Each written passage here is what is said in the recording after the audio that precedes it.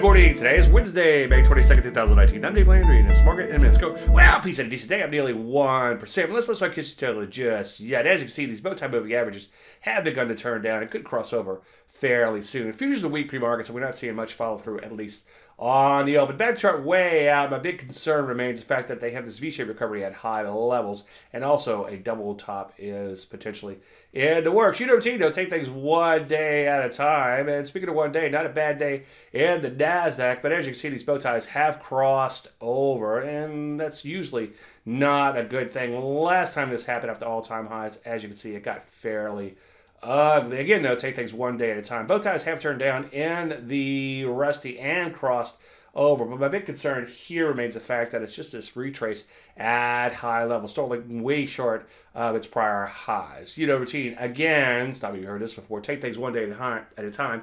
But so far, it looks a little questionable. Until unless it gets past 160, I wouldn't get too excited here. So what do we do? Well, auto your stops on any existing longs and just be super duper selective on anything new. Any questions, as usual, Dave@Dave.com. I'm Dave Landry, and you started Market Minute.